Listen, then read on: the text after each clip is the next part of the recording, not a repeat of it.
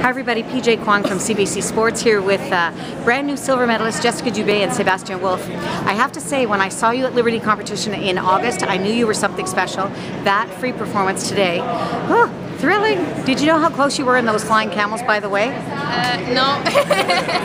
I did. It's terrifying. I try not to think about that anymore. I bet. Tell me what it was like when you saw the scores go up. It was awesome. I mean, compared to what we did this season, it was just that much better, and it just felt great to do it here at home at Nationals, and it's just amazing.